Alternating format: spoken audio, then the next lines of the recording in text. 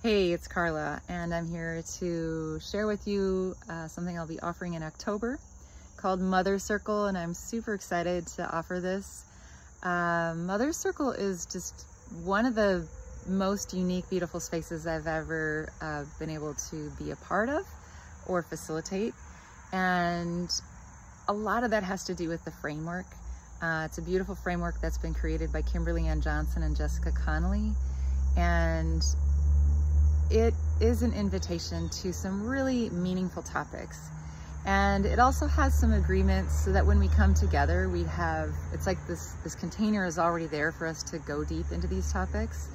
It's not for advice giving or coaching. This is a circle that's really about witnessing and reflecting and having the time and space to metabolize some parts of our own motherhood experiences, our motherhood journeys, to look at maybe some of the pieces or threads, I like to say the threads that maybe haven't been pulled in all the way.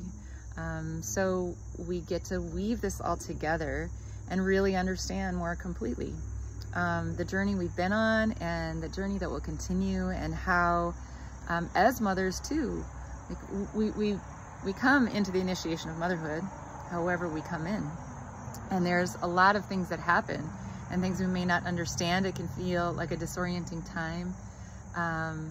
And a lot of the topics we dive into, the way we go into them, I wish I had 20 years ago when I first became a mother, and I wish that I had every year in between. And particularly when I became an adoptive mother and we grew our family from 3 to 5 through losses.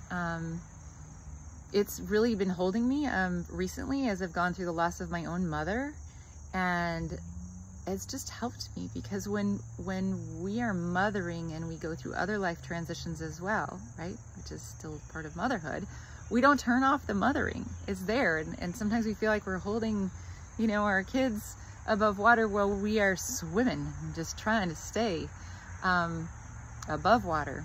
And it's so amazing when women come together, because when we gather, first of all, we don't feel alone anymore. We're not in isolation.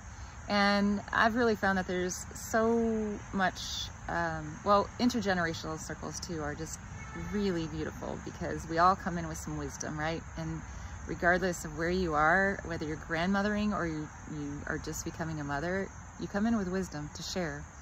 And the circle itself will hold wisdom and supports us. But sometimes when we are listening to someone else's story, we're witnessing just to hear and be present. It's like we feel parts of our own story also being witnessed. And it's profound, it's transformative, it's tender, and I can't wait to offer this. So if you'd like to, if you're looking for a village and want to be a part of a community, and this sounds like it might be a good fit, check it out at discoveryourcenter.com. If you're someplace else in the world, you could look for a local circle at mothercircle.com. And this first round is going to be online, but I do hope to offer some local circles soon. So if you can't make this one but you're interested, please let me know, and I'll take that into mind and heart. Be well.